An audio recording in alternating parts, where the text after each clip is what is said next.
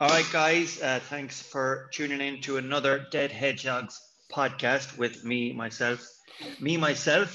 Stephen Kelly, and Chris the Sledgehammer Gavigan. And tonight we are joined by Tom the Bear O'Mahony. He has been on the comedy circuit in Ireland and in Edinburgh for many years. He's been on TV and he's one funny and energetic guy. I done a podcast on Tom's own podcast a few weeks ago, and it was like an energy shot. So I just had to get him onto the Dead Hedgehogs podcast. Tom, thanks for coming on. You're more than welcome. Delighted. An energy shot. Jesus, I mean, imagine if we did it in real life. Fucking hell, you'd be hopping off the side. Yeah. I know. Can you imagine if we were having a few pints or maybe at a comedy gig? The whirlwind of absolute testosterone in the room, I'd say, it'd be just fucking dripping off the walls.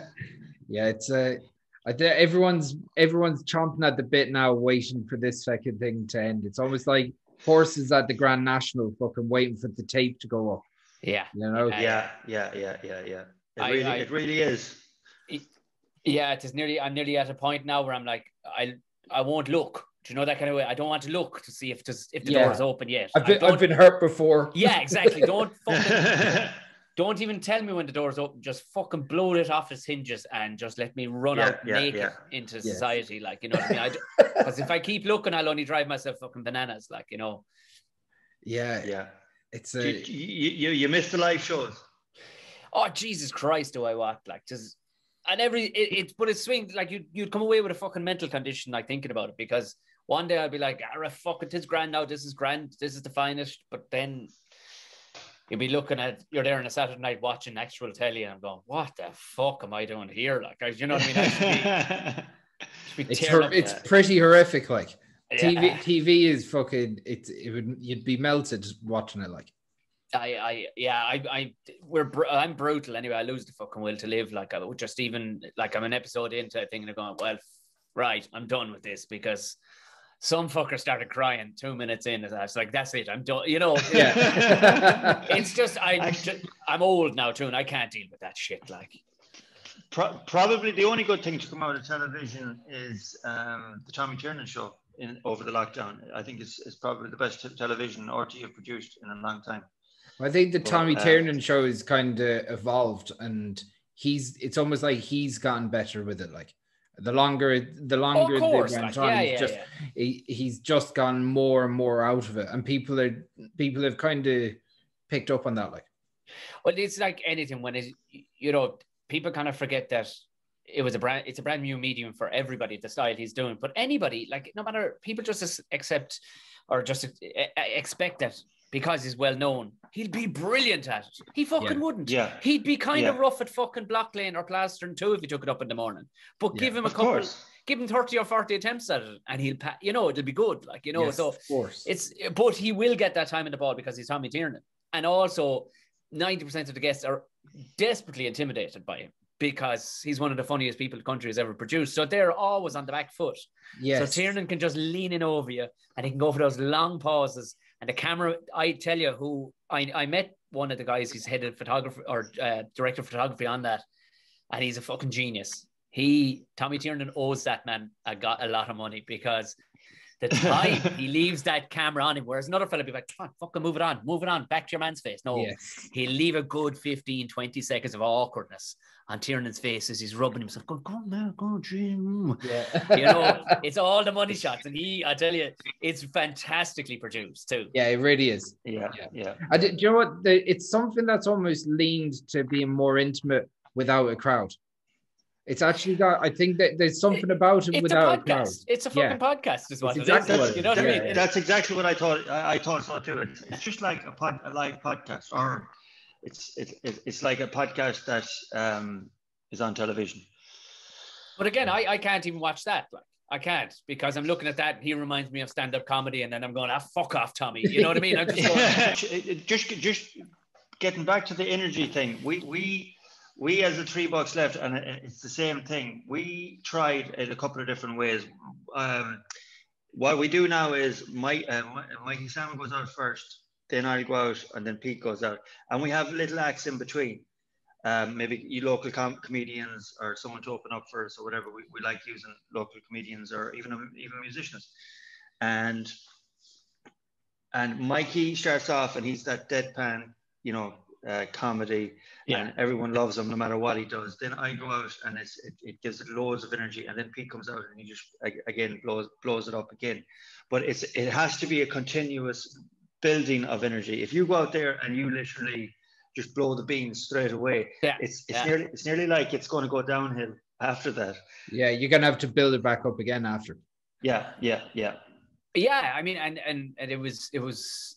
And in that particular one, because it was a long show he was doing, he wanted to do a bit of time immediately after me, rather than actually having a break, which is the norm. Like, you'd have a break and let everybody go on away, have a drink, and either wish to fuck that the main act would come out and thanks a bit of jizz, your man's over, or fucking hell, he wasn't bad, one or the other. But at least it lets people's brains cool off, go for a fag, go for a drink, back in. Now here comes the boss man, and that's the way it works.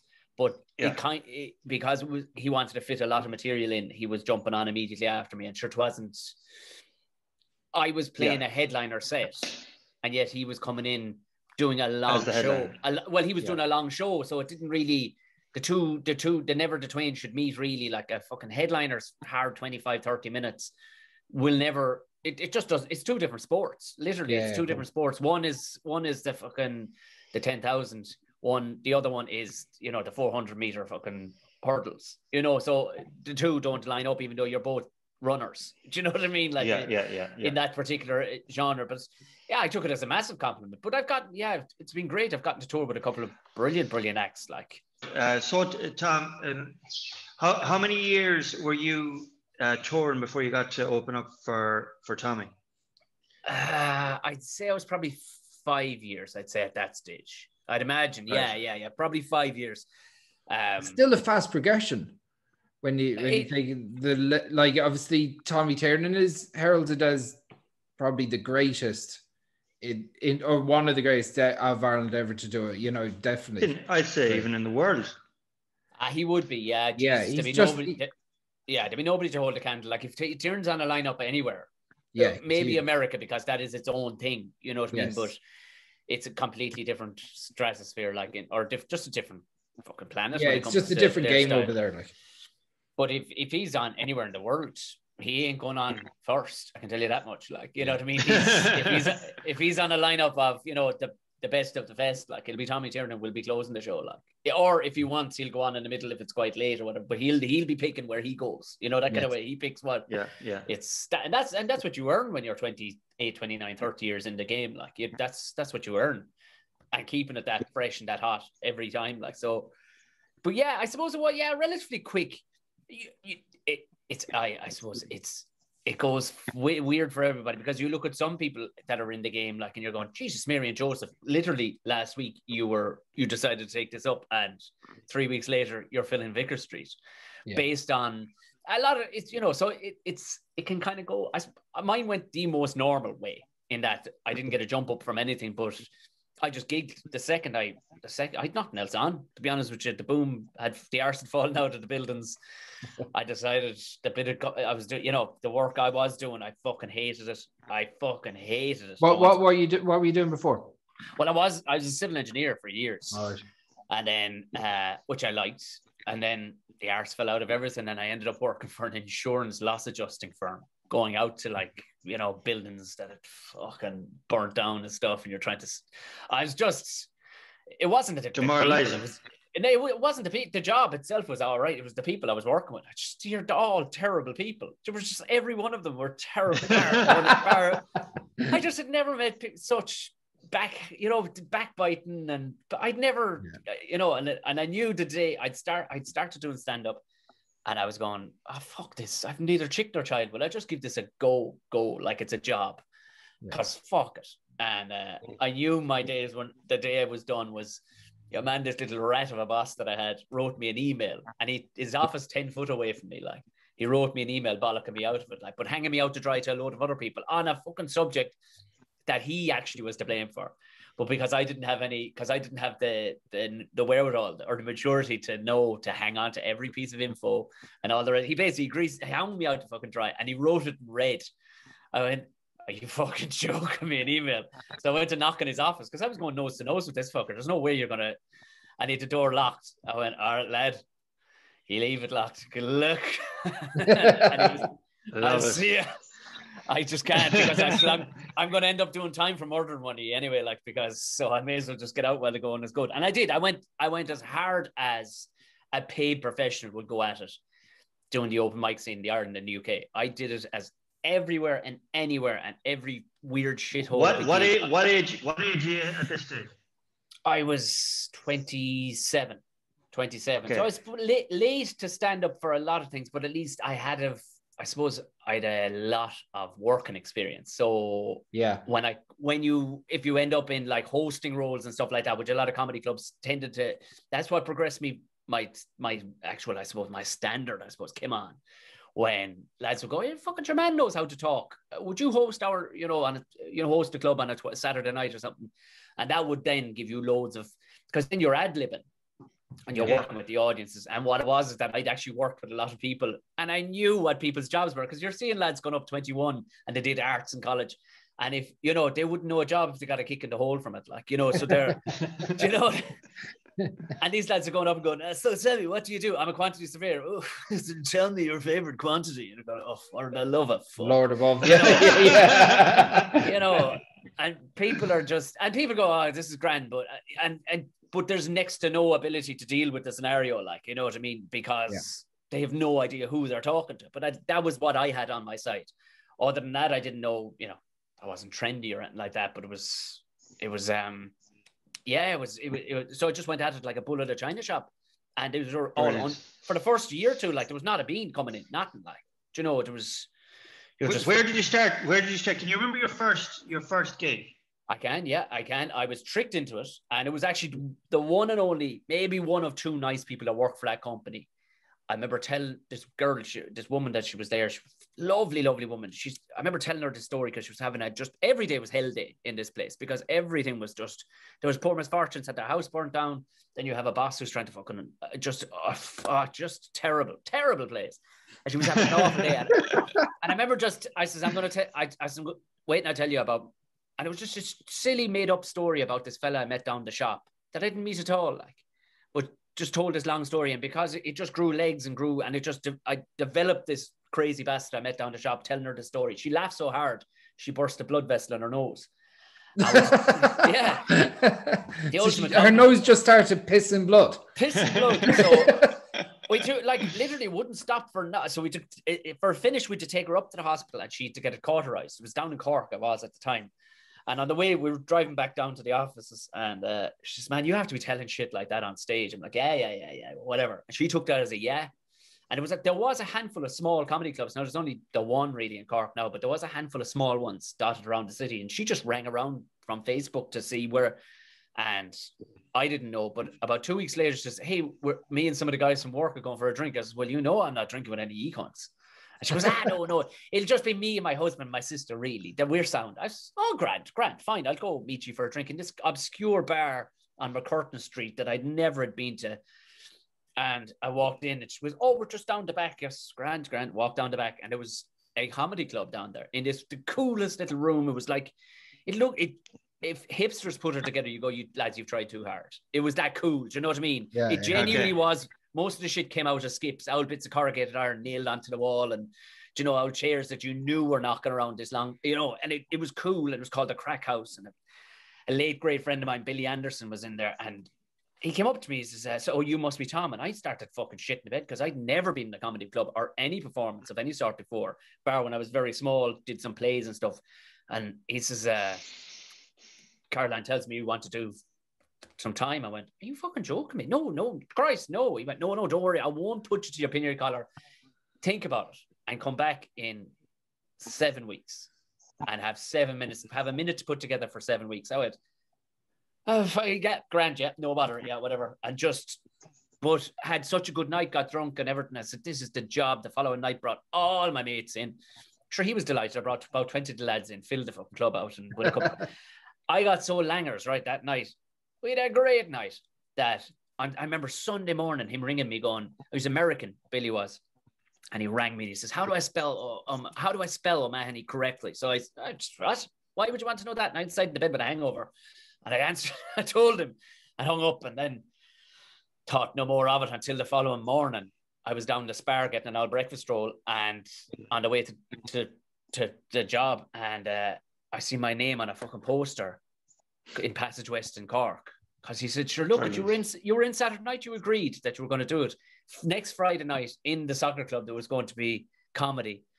And you were on the bill. You're doing 5 to 7 minutes. You're on it. You said you would. I said, Billy, I was out of my fucking bin. I would have said yes to, like, literally, I was having such a good time. Yeah, fucking. And it's not her, but shut up, isn't it? It's just that week. I was just stressing out of my head, and I had nobody around me that was involved in this entire, this arts and theatre, nothing. I had nobody. All my friends were construction based, and all, like, the handful of boys who I told about it were going, why are you fucking doing this? This is the worst mistake of all our lives, because this now I'm stressed. I'm associated with this. Yeah, but the boys were all hard men, like, but this was fucking, Jesus, now you can't be. And I went, look, fuck it. And I had spent a long periods of thinking about, geez, if I ever give it a go, I wonder what, because I watched comedy on telly and I knew that it'll only last a certain amount and he gave me the challenge, got the head down. And like that week was shitting it. Handful of friends came. And yeah, thankfully I was on a lineup of pure shite comedians. It was great. Everyone at the lads is brutal. And there was a lad who went on before me, some Scottish fella, and Lord save us, he had the ability to have very dark thoughts, but he did not have the ability to stitch any humor into him. Do you know what I mean? So he just, and what was weird was, like, there was a lot of the soccer club owl ones were there who didn't even know this was coming on. Like, they were just sitting there drinking their sherry on a Saturday in the clubhouse, like, and this shower of fucks get up. But it did. I had 3 bits, if I remember correctly. I had 3 bits that all lasted about 2 minutes.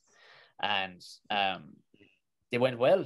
Yeah, it actually went well. It was rough as shit, like, but it went well. But immediately I was like, yeah, the drug kicked in then, like, Yeah. Were you nervous? Were you nervous going on for your first time? Oh, I nearly pissed my pants, cowboy. Like, I'm not joking with you. Like, I was at, and like I done like martial arts from the age of 4 all the way through. I was 24. Like, I'd done MMA. I'd play. I roared at fucking grown men, 250 men on one side that I was running, and there was another 300 another that I was running. I didn't bat an eyelid. I'd go nose to nose with a fella in a scrap, like, on nothing. But this, for some reason, this was so outside my comfort zone. Something broke in my brain that night that I think everybody should try and break once, like, because something snapped in my brain that a whole other part of my brain opened up. Like, so what the fuck is this?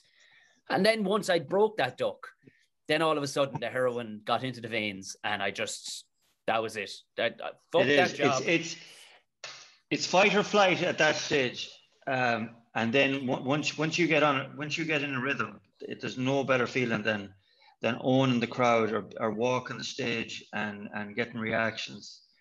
It is a beautiful drug.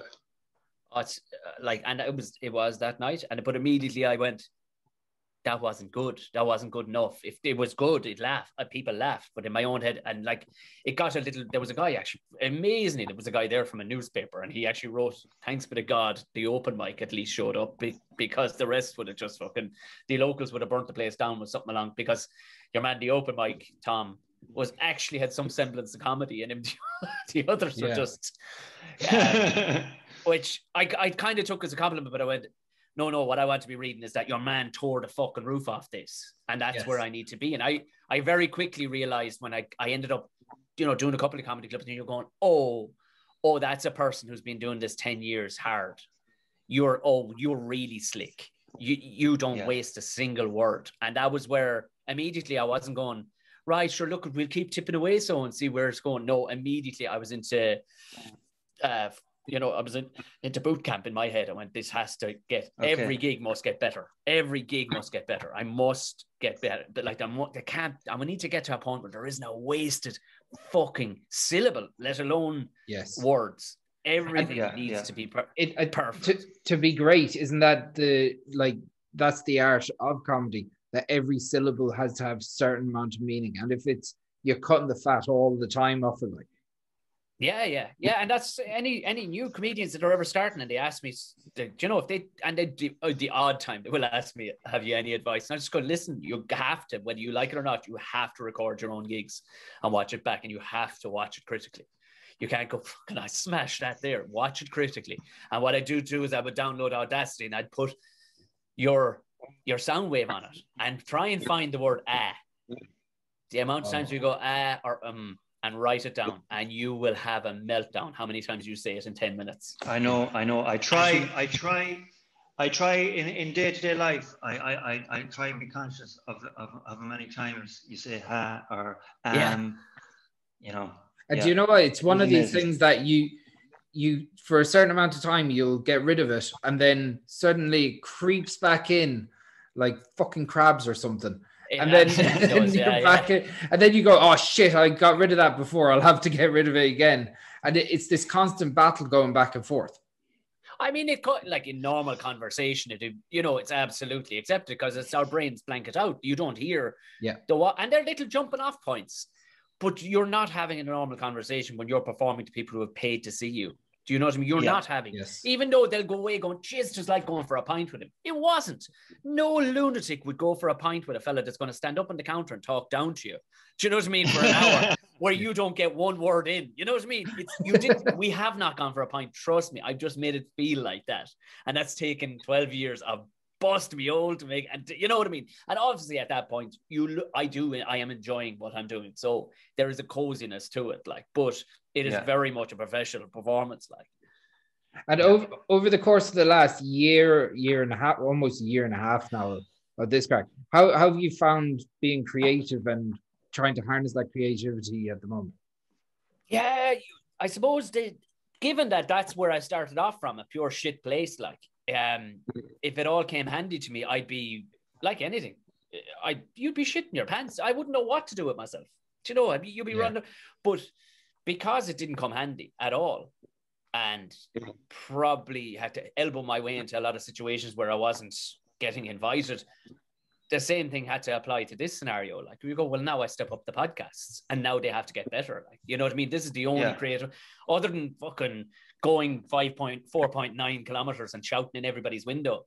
Do you know? I don't know what else I could. I don't know what else I could do. Like, you know, and I've done some online stuff, but mostly hosting of corporate events and stuff like that, because I tried the stand-up thing and I knew it. I said, this medium cannot work at all. Like, it can't, unless we do it conversationally back and forth. You know what I mean? Unless the host is there, the crowd are watching, and we do a bit of a setup, you know, banter back and forth. That's the only way this is going to work, because you need to be in the room with people. You just have to be in the room with people. Yeah. 100%. The only live little thing that we've done live, we went on Instagram lives and YouTube lives, but that's different. You're interacting with people that are typing in and whatnot. Yeah. We might be matching again, but the only thing we were asked to, when myself and Pete done the run, and Chris was like managing everything that was going on outside the run. We were doing the run, and Chris was organising the actual the logistics of it. But we got the physiotherapist that takes care of Mayo football team, and he's also managing the Brafey team, which has the likes of Aidan O'Shea and the O'Sheas and that. He said, would you return a favour and do a bit of a show for the Brafey lads on screen? And we did it, and it was great. It was great fun, but because these were local lads and we sort of knew them, we knew their names, and we kept it short. It was like 12 minutes in and out. And we just kept taking the piss out of each one of them. But it still just wasn't the same. And I can only imagine trying to do it in front of like 50 strangers and screens. It just, you know, and then someone might get up, you know, you're always caught in your eye as well. If someone got up and walked out in the room, maybe just go to the toilet, but it's brutal. But the only thing is, and I kind of hate it, what I've noticed in doing, I've done a lot now at this stage, but what I've noticed is people are becoming better audience members. Zoom has become part of our life now. So people have actually it's integrated into people's lives more, that people are far better audience members than they were, say, a year and a half ago, where people were going, "Halt!" And they were, shouting, they didn't know where they were or what they were doing. Half lads were coming from underneath a desk or something. They didn't know. But now people are sitting front and proper. They have behind them tidied up. It's gas, like, and they are looking into their television as if it's a stage. And I kind of hate that's where but it's the natural phenomenon that has happened as a result of this. If people who desperately love the interaction of stage and theatre, they'll go, well, this is the best I've got. This is the best I can do. So this is what we're going to do. And they've become very good, but I don't want them. I don't want to spoil those lovely people. I don't want to ruin them. I want to just go away into a box and come out brilliant again when we come back, but needs must. And comedy clubs still need to run and shows need to run and stuff. They say the most addictive thing in the world is to a human being is another human being.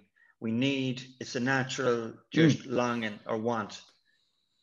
I would absolutely go one. I mean, I've never tried heroin, but I would say, on top of it, I would imagine. For me, it absolutely is. Like, there's no. When people were asking me, they couldn't grasp, like, literally, when we had a lift during the lockdown last year, I think it went to level 2 or 3 or whatever the fuck it went to, and we were able to get out, and there was every gig. This is what inspired us with our move out of the Greater Dublin area, because I did about 14 gigs in the space of about a month, which would be small numbers for normal, like, but I did but they were everywhere but Dublin. They were Cork, Limerick, mostly Belfast, or the north of Ireland. It was just the north of Ireland was flying it, like. But people were going, "Jeez, you went up and down to Belfast 2 days." I went, "I would drive to America to do stand-up. Are you joking me? Literally, I don't give a bollocks. I'll ram the coffee into me just to get there to do half an hour, 20 minutes. Give it to me." That's how all the other stuff just falls by the wayside. The effort that goes into it, which is, if that starts to become effort, is what I'm worried about when we do go back. Will that become effort because I become a fat lazy bastard here? Where that's my biggest fear. Is getting mentally chubby. That's my biggest fear. I can't see that happening, Tom. But do you think people will get lazy and not go to the gigs, or do you think there's going to be? And same question for you, Chris. Do you think people will, like, as soon as things open, they'll flock, or will they be a little bit wary? I don't know. I mean, talking with friends who were in Belfast at the weekend, Belfast was buzzing. Now, there was no great shows on, but there was apparently a lovely buzz around the town, like, you know what I mean? Because they have, bars are fucking outdoor drinking and stuff now, and it's getting a bit looser. So I'm praying to Christ that the people won't be terrified to go out, but I don't know what I praying to Christ they won't, but there's something deep down going, I don't know, will we get back to what it was? I don't think it'll go back to exactly how it was. I think there definitely now an avenue has opened for more online stuff, and I think venues will be mad not to sell tickets online even while hosting a live thing, which I remember I was maybe 4 years ago. I remember being in London. I remember two lads, they were those really excitable, like, early 20-year-olds who had great ideas. You know, when you meet those lads, and at first you want to go, fucking relax there now, boss. Will you? There's too much coming at me right now. Your positivity is upsetting me now at the minute. Like, but they were just, they had no wrinkle on them, the bastards. They were two good-looking whores, and they were going, mate, it was fucking amazing. What we were thinking was, why not? Why are we just selling tickets in the solid room? Why not sell them to the virtual world? And I was going, lads, who would watch stand-up? Who would watch stand-up now from fucking their sitting room when they could come down and see it? And they were like, no, mate, no. There's definitely a market for them. Like, nobody's going to want to be entertained on a Saturday night at home on their telly for stuff that's happening in the real world. They want to see old shite that doesn't remind them that there's a pub there.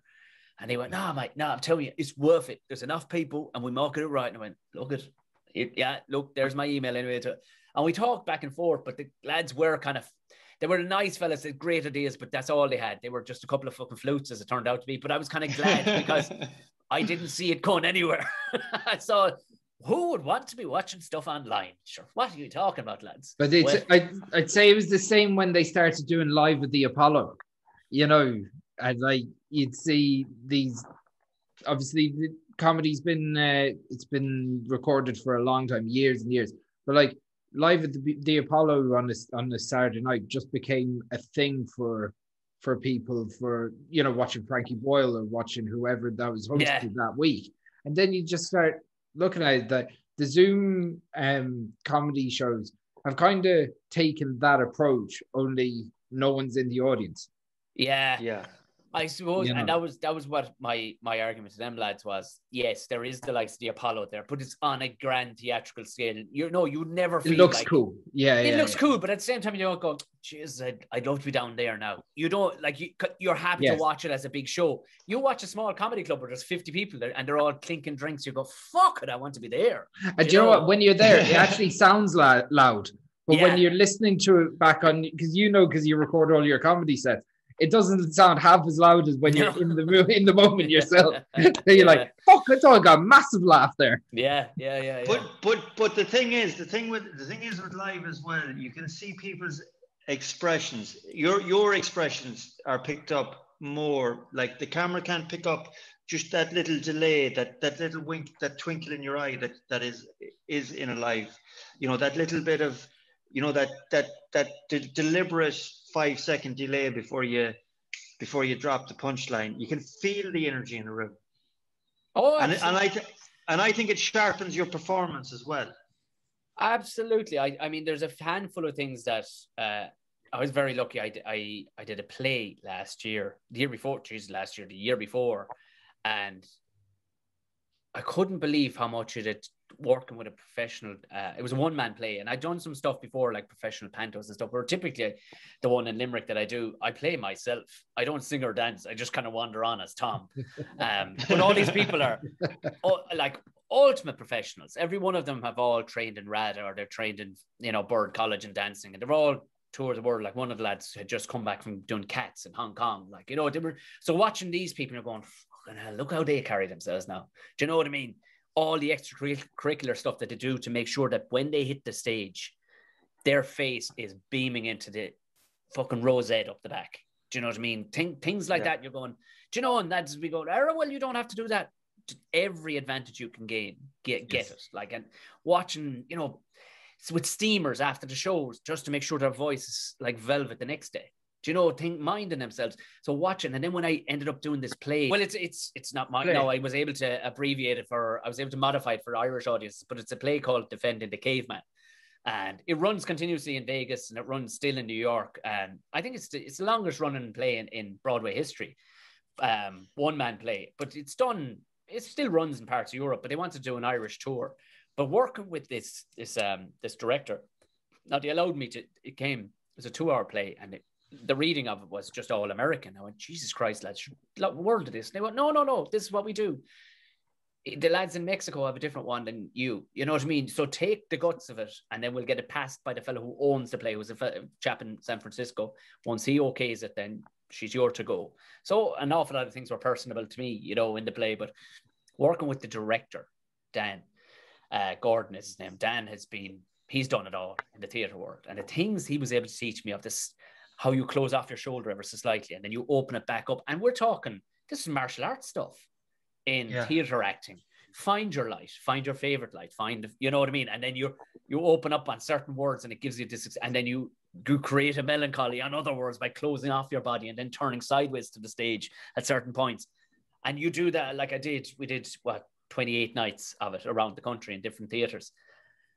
And just jumping from that then straight back into stand-up. Sure, my stand-up had turned into Phantom of the Opera. It had gone up, but I noticed it was becoming effortless now. Not effortless, but effortless to get a huge reaction out of people. I was going, what's after happening here? And it was, my wife pointed out, she went, Jesus Christ, you went on like Phantom of the Opera there. Like I kicked the fucking gates off and ran in, because it was because it was another, and that's what I'm saying is find every advantage that can gain you an advantage. Go fucking take a dance class. You know what I mean? Take a Shakespearean class, because all this stuff for real world theatre, which I hope we do get back to, which my roundabout long-winded fucking point was, is that that will never translate across Zoom. You know what I mean? Yes. I know the chap that's doing Ross O'Carroll Kelly. It's a one-man show at the minute. Ross O'Carroll Kelly. I think it's Paul Howard's play. It will. Yes, they will probably have a 5-camera setup, and they'll try and get as much of it, and they'll probably be shot brilliantly, but it still will not be the same as being in the theatre with it, you know, that kind of way. And it is being, I think they are selling tickets to people through theatres around the place, but it won't even come within an ass's roar of the real thing, like to see it in the live performance.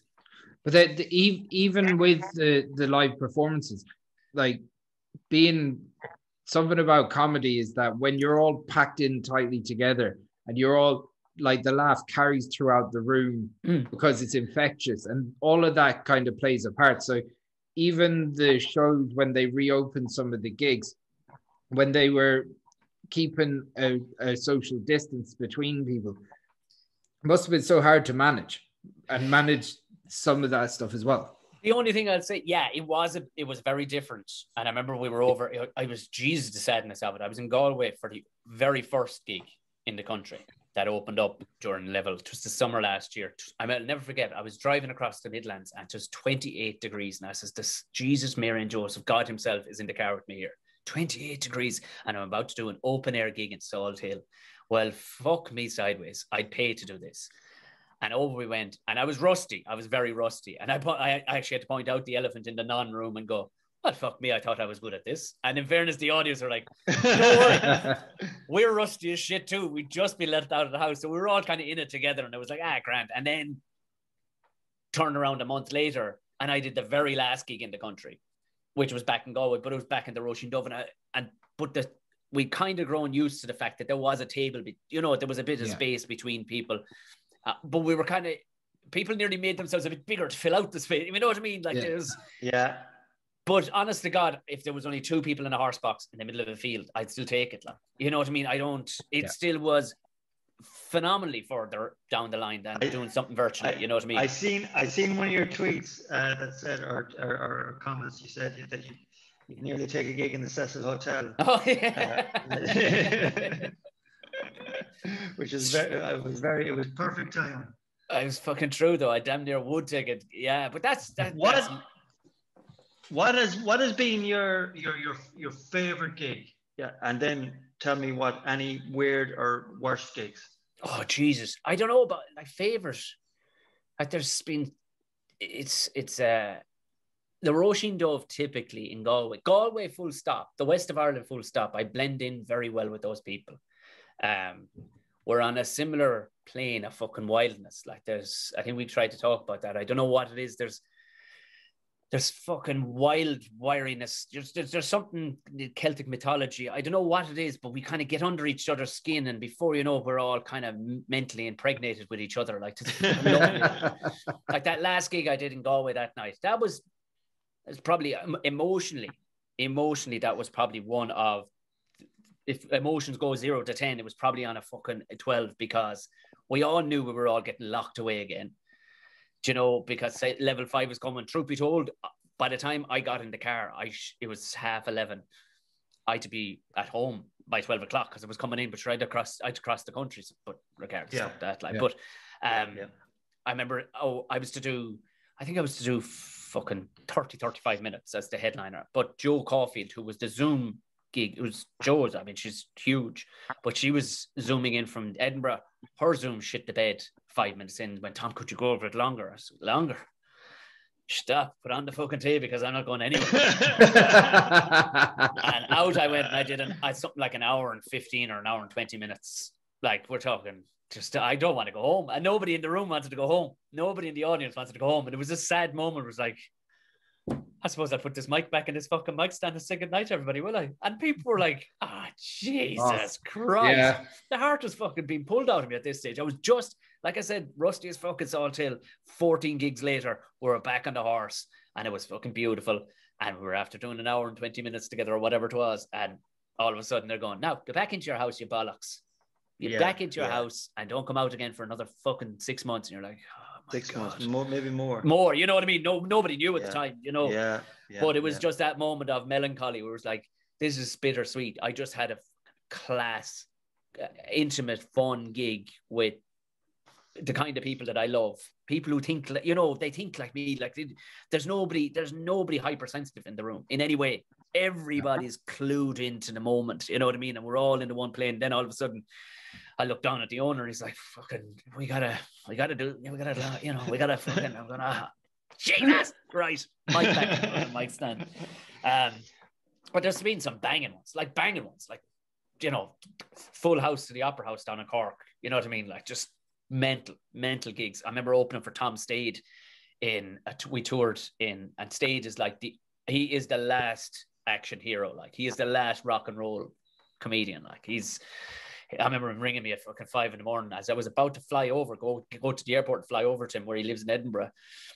And he says, "Yo, Tommy." Now, we barely knew each other. He just had liked my style down one night in Portleash, and out of nowhere, he just rang me and said, "You want to open for me for 5 nights in the UK?" I was like, "Yeah, grand." He rings me at 5 a.m. going, "So I'm heading to the off license in the morning. I just want to know what beer you like." I went, "Tom, it's 5, like, you know what I mean? To be 5 a.m. And you knew you were on, and we did the stand, and then we did the following night, we did this huge warehouse that becomes a club by just basically this events company take it over. It used to be a tractor factory. So it's got still the big fucking winches running on the ceiling, 500 people, and the pyrotechnics. Like, it's ridiculous. It's like fucking gladiators in the 90s. Like, it was mental coming on stage.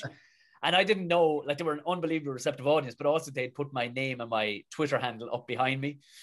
So it was only just, I walked off stage and brought him on. I'm going, why is my phone blowing up? Because people, especially you're in the UK, nobody's going to be able to spell O'Mahony handy. Well, fuck me, I had about 700 followers as a result. It was like, how did this? Oh, yeah, all right. It's been written up there the whole time, right? Speaking of the UK, go on. Yeah, go on. Sorry. I know weird ones. Jesus Christ. There's myself and Jerry McBride. He's a writer he's a stand-up as well, but he's a writer with Waterford Whispers. We have a show called The Tom and Jerry Show. And we have a bit in it called Worst Gig Ever. And like, just going back through these memories that I'd crammed down. It's like, oh my God, I actually fucking did that. And like, the worst gigs are always in places where there was never meant to be comedy in the first place. If there's a club or a theatre or something, you know what I mean? It'll normally be there or thereabouts because people are going, "Oh, sure, this is a thing." Like, but if you're on a pallet, in a pub that mostly, drink, where jockeys mostly drink or something like that, where they're all angry little bastards and they're all watching the snooker, and then all of a sudden they go, lads talking in the corner. This lad is going to come up and do some jokes. And you're like, "Oh, Jesus, Mary and Joseph, right? Okay, but I did that for years, just going, yeah. So I know you don't want to fucking talk to me, and I'm not fucking putting that. I'm after cutting. I remember one night, I took a pen out of my pocket and cut the plug off the fucking telly. I went, "Now, shut up to fuck. I'm gonna do. I don't want to be here either. You don't want me to be here, but we're gonna fucking see." It was down to Tremor in Waterford. Nobody wanted to be there, and we all did about 45 minutes together. Me and all these lads with no teeth inside the audience. But yeah, there's just been a plethora of mental ones where I remember getting duped one night. I was back in that old club, the Crack House, but Anne-Marie Lewis was the lady's name, who actually, I remember she had the most ridiculous laugh. Lovely, lovely woman. But she just come down to headline the show. I said, lovely. I said, but listen, I have an extra one for you. She says, when you come down to Cork, a little earlier in the evening, a little outside the city in Douglas, there's another gig that I'd love you to do 10, 15 minutes, get paid. It'd be great. You'll double up. I said, this all sounds great. Great. I'm thinking I know Douglas well, but I don't know of any venue that would have, I can't. And I land on, there was a part of Douglas I'd never seen. It was an old little parochial hall style thing. I said, what is going on in here? And I could see by the chuckly head and they're going, come on, no, come on. You're about to go on now. Yeah, you should be on in about 5 minutes. And I walk in, and it was the AGM of the ICA. Just the fucking Irish Country Women's Association. And there's their variety night. And literally I walk in and I go, what the fuck? What do you want me to do with these people? Like, with the blue rinse? Like, I've got dick jokes. That's it. I've got dick jokes. And getting drunk and, wanking. What am I going to do here? She goes, you'll be fine. They're a gas bunch of bitches. And I'm seeing that with cardigans here, Anne-Marie. I don't think, and my wife, girlfriend at the time, was She said it was possibly one of the best moments of her life because my head was just like a beetroot, just standing there going, well, I don't know. And her head was beetroot because she was roaring, laughing so hard. There was a lad on stage. There was a duo, a father and daughter on stage playing the spoons. And they got a fucking amazing round of applause. And even if you, like, the slightest thing will help you, and an MC can help you so well, it's phenomenally well. In such a scenario, a good MC at the time, or somebody who knew what was happening, would go, now, this is an absolute change of direction. This guy is going to be a bit different than the last. He's a comedian. So strap in. Might be a bit rude, might not. He'll be grand. We'll all have a good time together. Relax, girls. Kind of, I know, whatever it takes just to schmoot them up a bit. Now, this fella comes out and he's like, well, so, I mean, how good was that, right? Huh? Spoons. Well, and then his face just dropped and he looks and went, but you're now for the next while until the next act, we're going to have a fella do some jokes. So, Tony, is it? No, Tom. Tom. Fuck right off. And I went up. I said, look, it's going to come down to one or two things, girls. Either I take my clothes off or we just all strap in for 10 minutes and I tell some jokes. And it was funny. There was a family of banjo players that were to go on next. And I'm like 8 minutes in, dying in my hole. And even I started laughing. I went, this is so fucking bad, isn't it? This is not what I'm here for at all. Like, you do not want me here. We are not on the same plane. And they were kind of chuckling too, they were going, yeah, we have no interest in seeing anything you have to say for yourself because,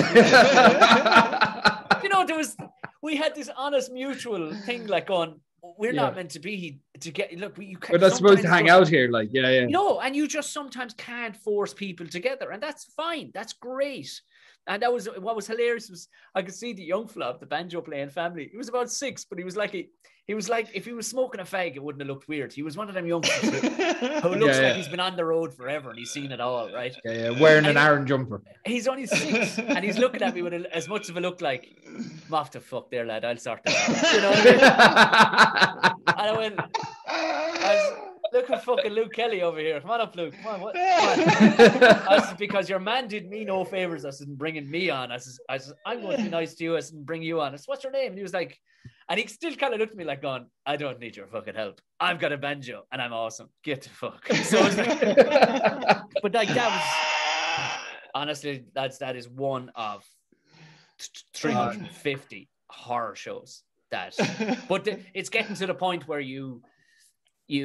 that doesn't crush you because you can go and fucking rip it where it's supposed to be done, or you can point out. Like I remember having a mental breakdown at a corporate gig one night where I'd been working. We had at the time myself and my wife had a shop, and it was Christmas and it was a toy shop, and I hadn't slept in like 3 days, and I had this gig over in Dunboyne Castle, and there was a musical duo who were very good friends, Totally Wired, and the lads wanted to do this. Now it was a company of people who didn't like each other, which was hilarious. There was like 8 tables, and you could see it got from the people who earned a lot of money all the way down to people who didn't earn a lot of money in this pharmaceutical company, and none of them fucking wanted to be there at all. Like, and the lads went, look, we'll go up. For some reason, they wanted to do 25 minutes and then bring me on. They'd soften them up, bring me on. I do 20 tops, and then the lads would finish it out with all their songs after that.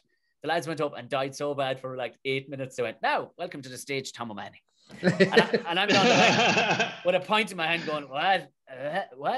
So I went up, and these people were just souls were gone. There was no soul. The company was not a nice company to work for, clearly. And like a typical salesperson. They just hated each other. And I just snapped. And I didn't go shouting or anything. I just sat on the edge of the stage, and I'll never forget. It was a cordless mic, a radio mic, and I just went, look, I don't give one fuck about any. And you don't give a fuck about me. But I can also see what's even worse is that none of you give a fuck about each other. But you're looking. I'm locking the fucking door down here because I'm still getting paid to do this shit. I mean, you've got to spend the next half an hour telling some jokes and you're going to enjoy them. Or I'm going to go around the table and get real fucking intimate and dark with some of your fucking secrets in front of everybody. Which are we going to do, lads? We have a bit of crack. And you could see kind of somebody go, They all just started clapping. And I kind of stood back and, well, it wasn't part of the act. That was a genuine fucking threat, but I'll take it. That's happening. You could see people, they were looking at me going, that man is a true artist. He is broken in front of us already. And he may actually kill us. He may come off the stage and kill us. And it was, but yeah, there's fucking, the darkness kind of can come over you every so often. But I think it ended up being an all right gig.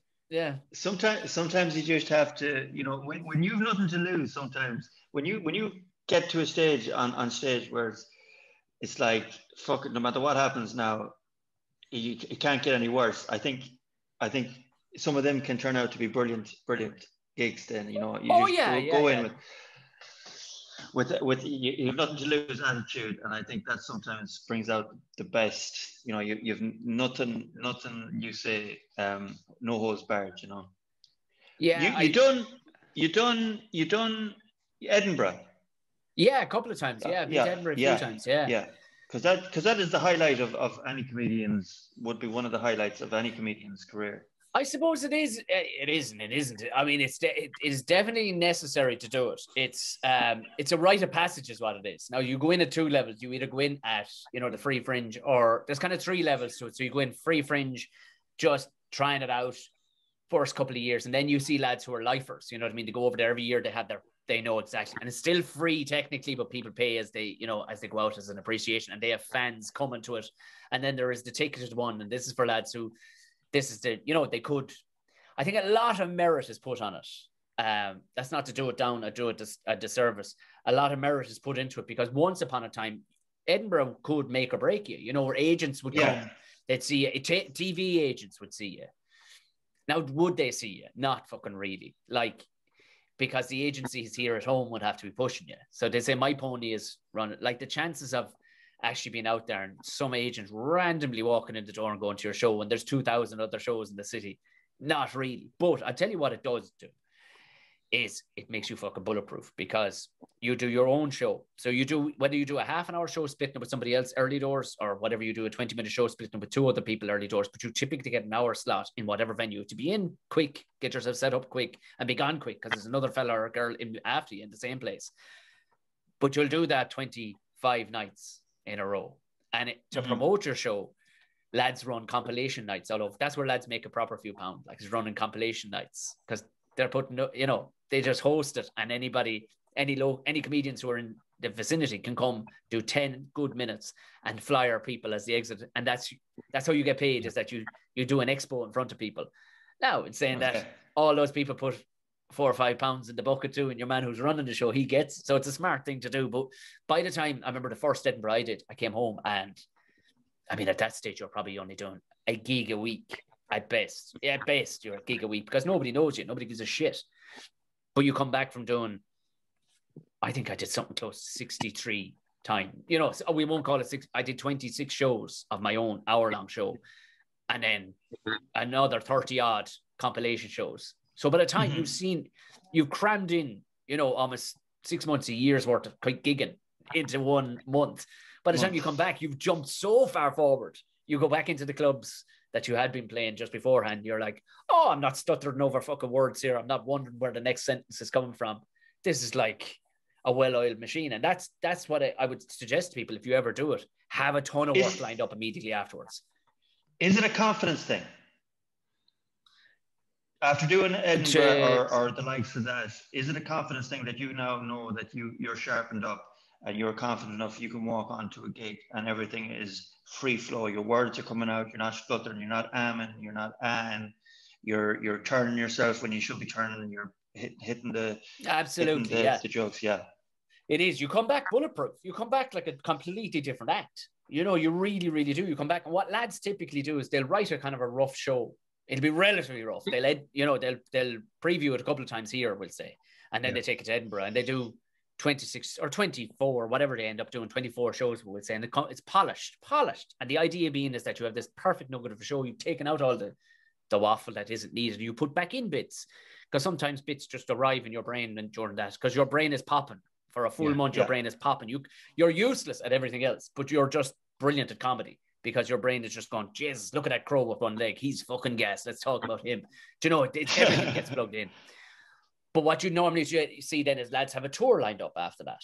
So, you know, like the likes of Delamere and Tommy and stuff, they would often do Edinburgh to just polish the hell out of it. Because they're going, this won't make me the big bucks, but when I come back home and I'm doing 400 or 500 seaters 4 nights of the week and I have this immaculate show, that's what other people use it for, you know. But the likes of Foilhag and Arms have done that a lot over the last couple of years. They immediately tour after doing their stint at Edinburgh. Like, I suppose it's one of those things, as you said, it's a rite of passage, but it's almost like a tool as well, because as you said, 24, 25 days in a row, if you're home, you know exactly what's going to work, what's not going to work, and even if it works on one night out of 5, it's not good enough. Yeah, and I mean the idea too is that even if you're dying on your hole, you're like, well, I've died in my hole a bunch of times already. You know, the fear of dying on your hole is kind of gone, which people subconsciously don't really know why you're good. A lot of the time they go, hey, why is that fella so fucking good? And it's because people like to feel like you're in control. They don't want to turn up at the guard station and the guard going, I don't know what to do with this. You want to go in and you want to meet a figure of authority who will go, Mrs. Sit down there, I will handle this whole thing. It's the same with a performance. They don't want to go in and hope that they have to fucking help you along with it. Yeah. Almost never happens. You know what I mean? They want to go in and go, I want to shut my brain off and not think about mortgages, not think about the fact that I'm overweight. I don't want to think about any of that. I want you to shut all that off there now with your funnies. You talk to me funny for the next hour, please. And that's what people want, even though they may not be outwardly thinking it. That's what they fucking want if they've bought a ticket. So if you're in there and you're kind of going, oh, sure, where are we going? What are we doing? You know, exactly. And people are on your side. People are going to a comedy gig not to run you down. They're there to be entertained. They're there to be with you and to laugh with you. It's rare you'd get it. And you'd get it a bit in the UK. And the odd time you'd get it in, places where comedy wouldn't typically be, where lads will go, just, you know, the lads.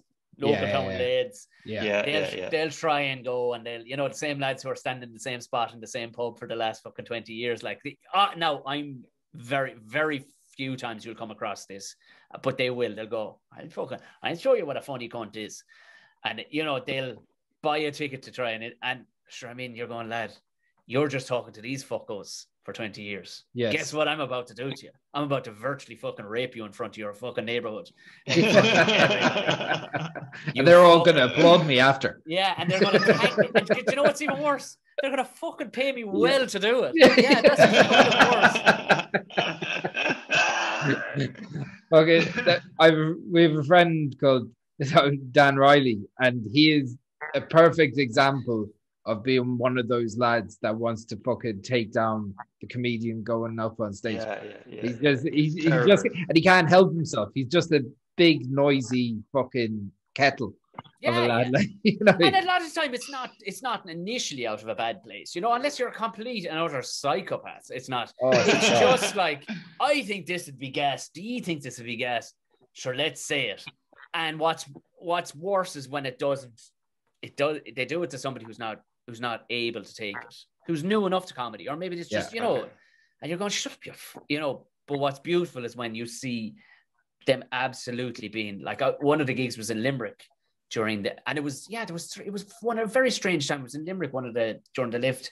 I was in a new club. It was in Jerry Flannery's bar, the rugby players' bar, and this gorgeous venue where it didn't feel like people were spread out too much. Actually, it was a gorgeous venue, but there was this gang of fucking blokes who must have read the first page on what going to a comedy club is about.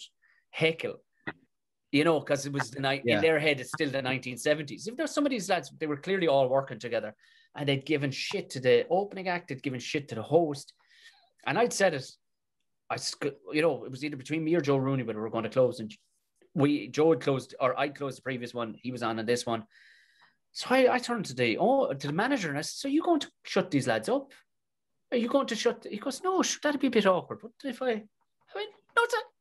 mind your fucking awkwardness. Go down and shut him the fuck up. There's another 90 people in this room who hate him. He goes, was that not part of a comedy club thing where it is the manager, where lads just to be shouting shit?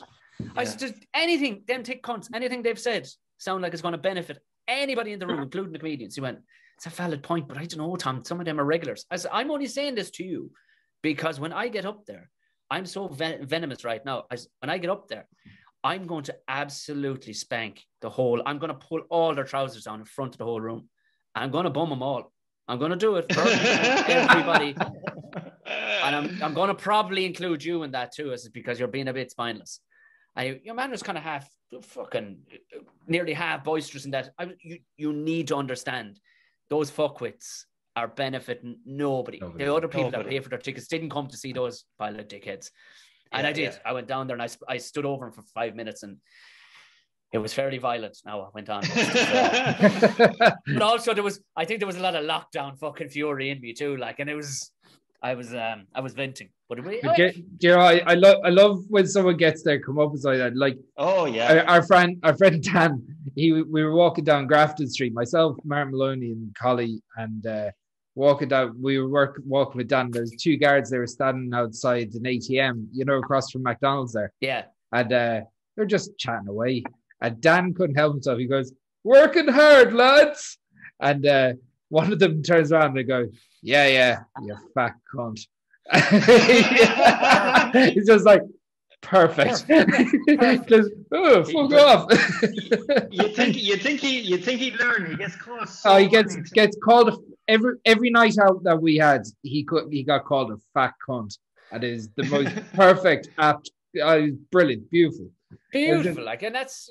Maybe he lied to him. I mean, he must have a fucking sadomasochist mind. You cannot be an asshole in life. It's as simple as that. Yeah.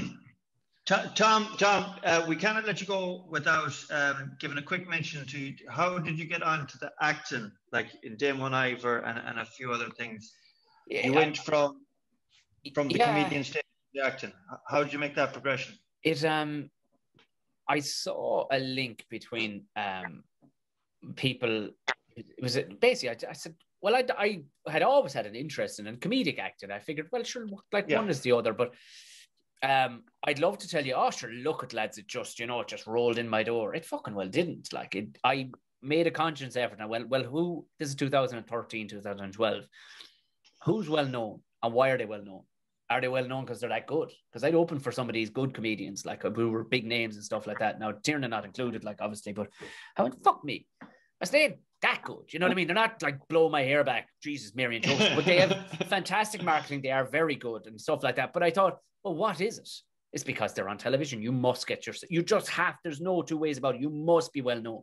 Yeah. You can be the best in the world, but if nobody knows about you, you're no use. Like, so you must be, you do need to get, but the stars did align a small bit in that I knew one of the writers by pure fluke. I knew one of the writers on Dame One Ivor, but still, I mean, it was a closed shop and it was only on Republic of Telly at the time. And it was kind of just YouTube and stuff. They gotten a couple of clips on Dame or on Republic of Telly. Yeah. And then on a drinks night, it was an album launch. The demo was a demo of Dame One Ivor. Like, he's the same bloke, like, but he brought out in character, he brought out this album. And actually, there was a couple of songs from both characters on it. And it was all tongue-in-cheek silliness, but they actually had a proper album launch and everything, like in, what was the name of the hotel? It was near where my girlfriend / wife was, and she was working, she was running a nightclub at the time. And I had nothing to be doing. Would you come to drinks for the album launch? And I went, sure, look, this is the place to be. There'll be fellas from telly and stuff like that, possibly, who knows. But met Andy, who plays both of them. And I just, for some reason, turned South Dublin. I don't know what it was, while he was still in character. I went, dude, you are absolutely making me want to fucking vomit right now. Are you joking? I feel like I need a fucking tetanus shot just looking at you, right? And like that, he just started cracking up laughing. I started cracking up. He says, where are you from? I said, Tipperary. He goes, fuck off, because all his father's family are from Tipperary. Like, and he speaks a lot of the time with a Tip accent when he's got drink on board. So we just started chatting. Said, look, if you're around, it'd be great to maybe get you in a sketch or whatever. I said, love to. Following morning, somebody from RT rang. Half tick too, because they hadn't picked me. He had picked me. You know, that kind of way.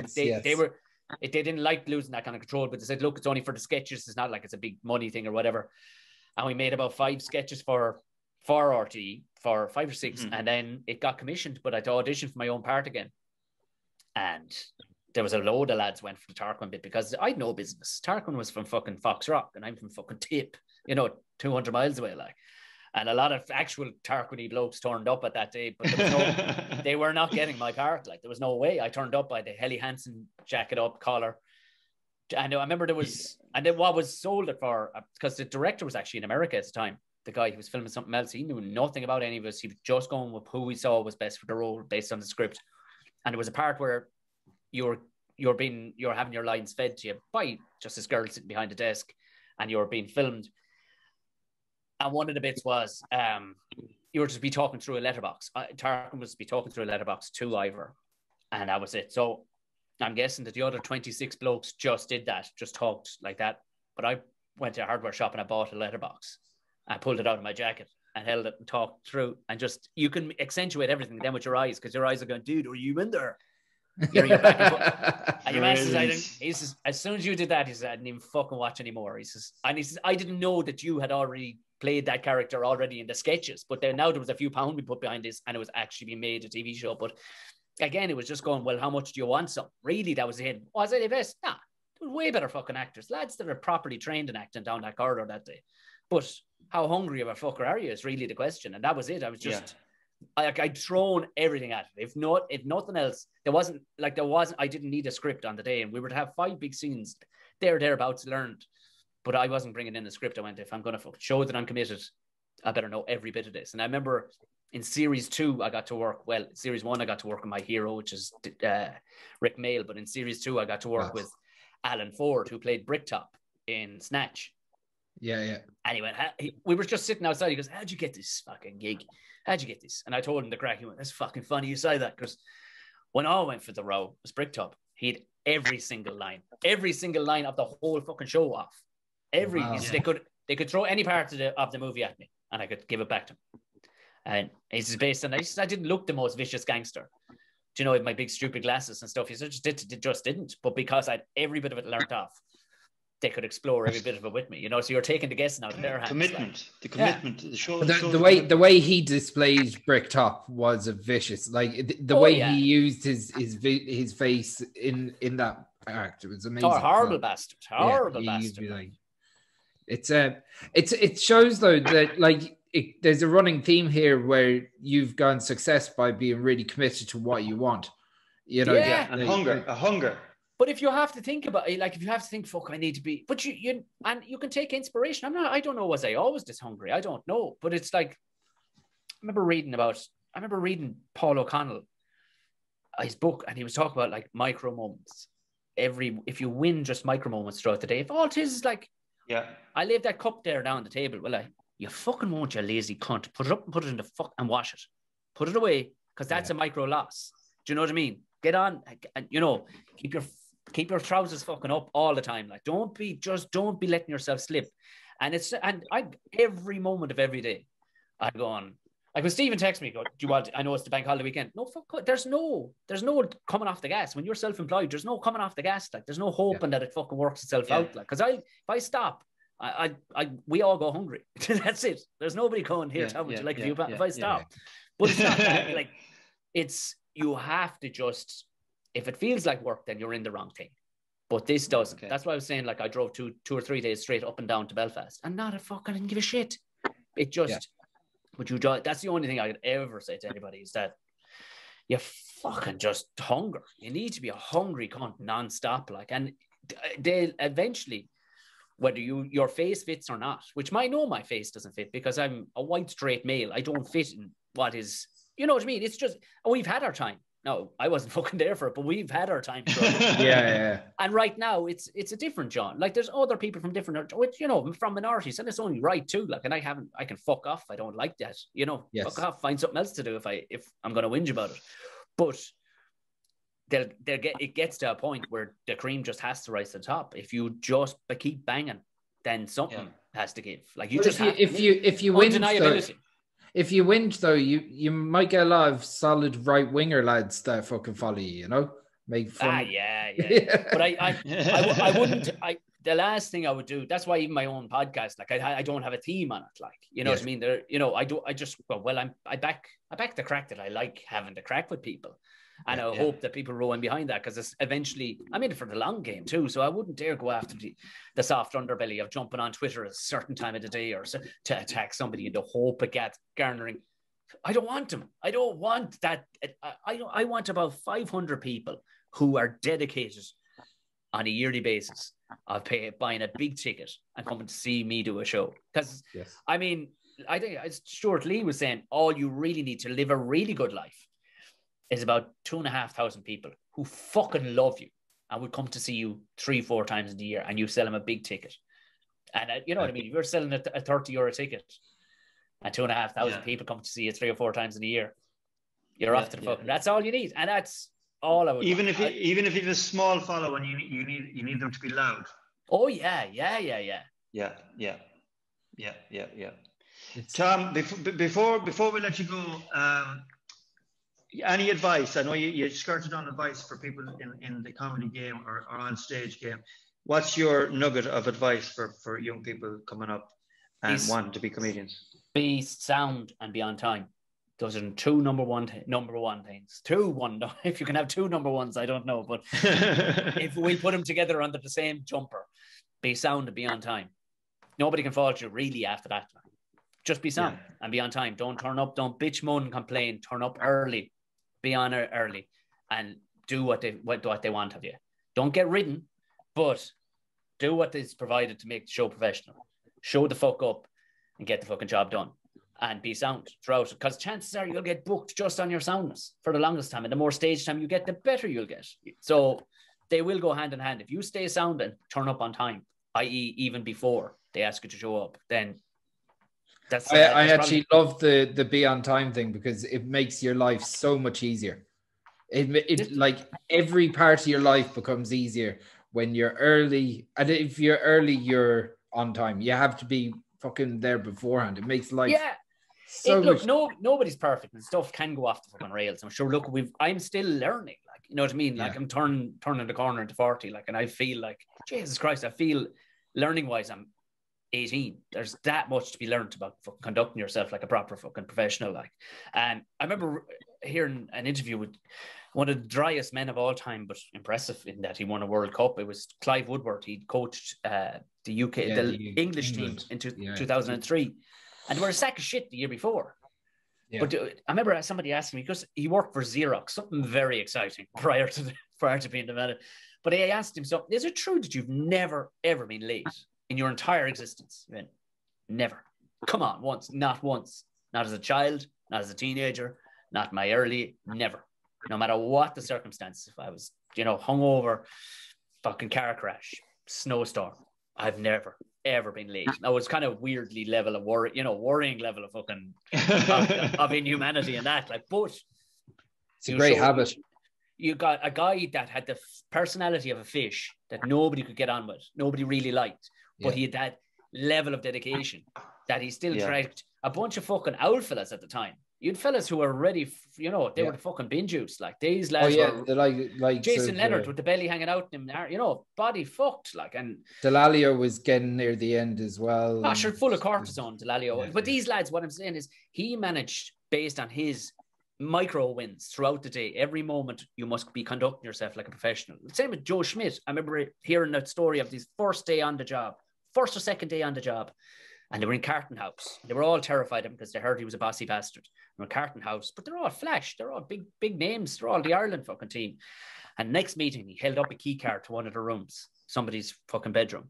He says, now, I know who's after losing this because I checked it at the desk. I found it down below. Are you going to be man enough to stand up here and tell me you lost your key card? And sure, the boys are going, sure, I don't know who. And he named it with Simon Zebo. He goes, now you fucking conduct yourself like that one more fucking time. And that's the last time you play for this team. What kind of a man doesn't fucking keep his own key? He just...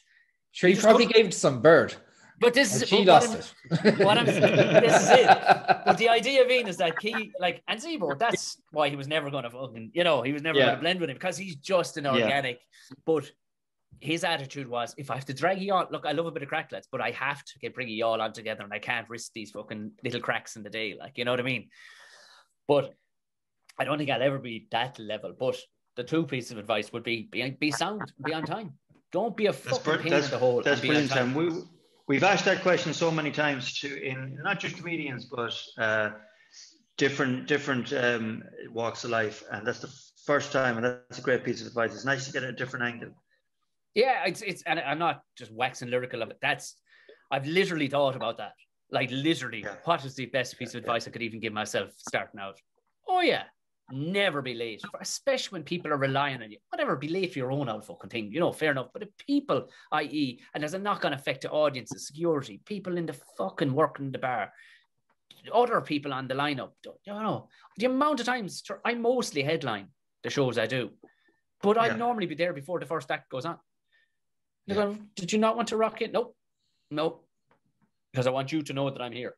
And just like that night in Galway, Joe Brand's or Joe Caulfield's Zoom shit the bed or internet shit the bed 5 minutes in. Had I been rocking in for when I was about to go on, then sure, there would have been a weird 15 minutes where they're going, so we're just waiting on Tom there. Rather than me, I'm just sitting there drinking tea out the back. Grand. So, Yeah. And it's just, that's my top piece of advice. Brilliant. Well, actually, I'd love to give that piece of advice to one of our very talented and very, very funny dudes, Mark Maloney. To be honest, there's a few of them that can fucking take that advice. Well, that's true. That's true. And I know I was too. Look, I'm just, like I said, I probably only learned that in the last couple of years myself. Get it together, Right. Tom, thank you so much for coming on. Where can people find you, and what is the future? Yeah, just both things. If you probably best, you can follow me on any of your social platforms, of course. Tom O'Mahony Comedy will find it. But Buckshot being the name of my podcast, which of course Cowboys Kelly has been on as well, and Monday was on last week, I think, and I Tig Hickey of the Cork chap with the sketches poking the bear that is his loyalist or whatever. He was on last week. So if you find Buckshot, you'll probably hear from the intro what else is going on. As soon as things get back to normal, sure, I suppose we'll all hang out and slather pints over each other and roll around in a western hay bale somewhere, and the crack will be 90.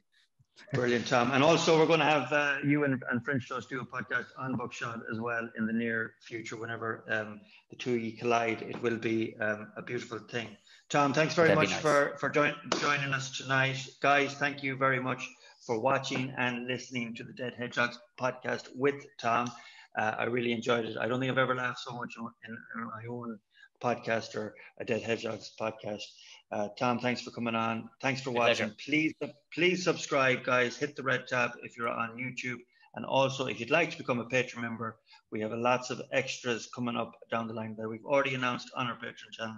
So I will encourage you to become a Patreon member.